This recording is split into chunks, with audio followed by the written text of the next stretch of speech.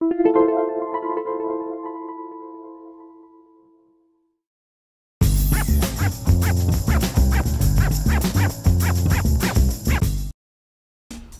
to My Long Island TV.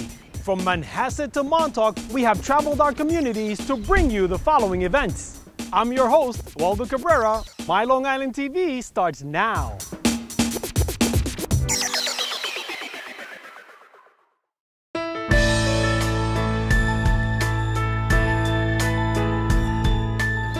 As a valued member of our family of volunteers, you all are making a real difference in the lives of many, many people from all walks of life. This is part of our National Volunteer Awareness and Thankful Week.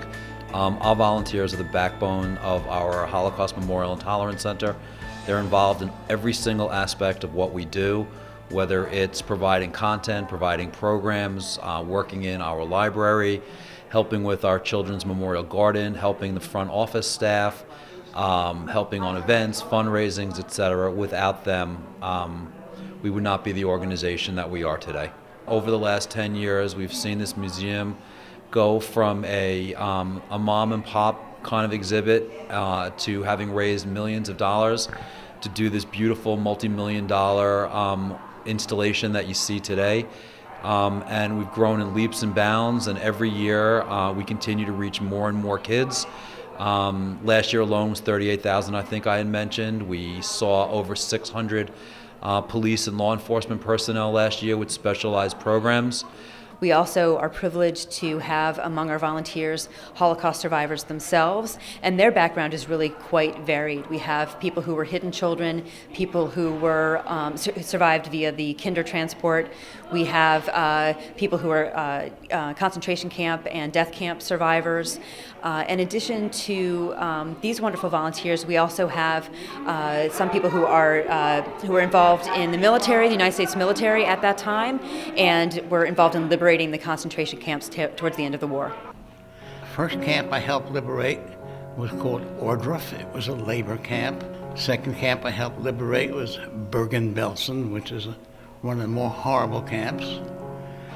And there are not enough words in Webster's dictionary to describe the joy of the people coming out and regaining their freedom that they had lost for so many years. I volunteer because I want the young people today to know what happened during one of the darkest periods of world history. They don't learn this in their history books or see this on film. It's when they see a liberator or survivor speaking personally about what they encountered, they know exactly what happened in World War II. We're doing a Ring Around the Rosie at recess, and this little girl whose father was a Nazi, which of course I didn't know, she wanted me to hold her hand. I didn't want to hold her hand. She was very, very dirty.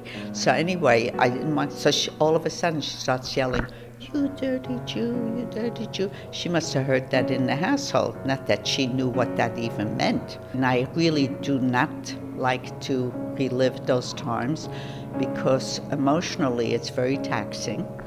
And I do have many, many health issues because of World War II. And my children, you know, are very concerned about me. I've been in the hospital in and out.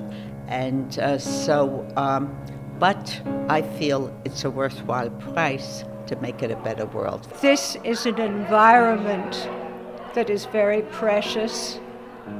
People talk naturally of bullying, of intolerance. There are police being trained here.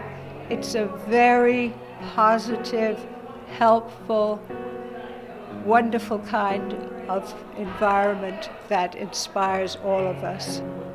I am an Auschwitz survivor. I just went through the Holocaust from September 1st, 1939 to the very end, the beginning of May 1945.